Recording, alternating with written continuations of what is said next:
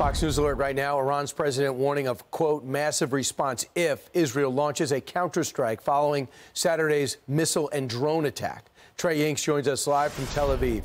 Trey, what's the latest? Yeah, hey, Brian, good morning. We do know the United States plans to impose new sanctions on Iran's drone and missile programs. This move is meant to send a message following that attack against Israel over the weekend, encouraging Iran to change their behavior and possibly pushing the Israelis to reduce a heavy counterstrike that they are reportedly planning.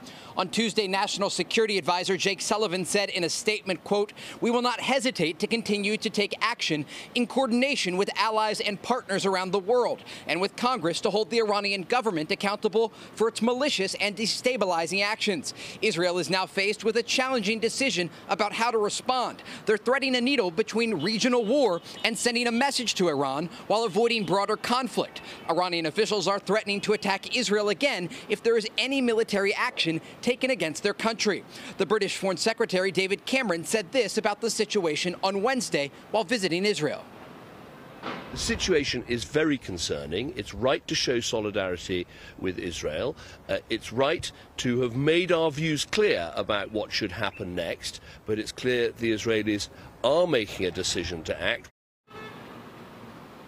This hour, we're following developing news out of northern Israel, where there was a Hezbollah attack drone that targeted a community center in a Bedouin village, injuring at least 13 people. This just gives you a sense of how active that northern front remains. And remember, Hezbollah is Iran's largest proxy in the region.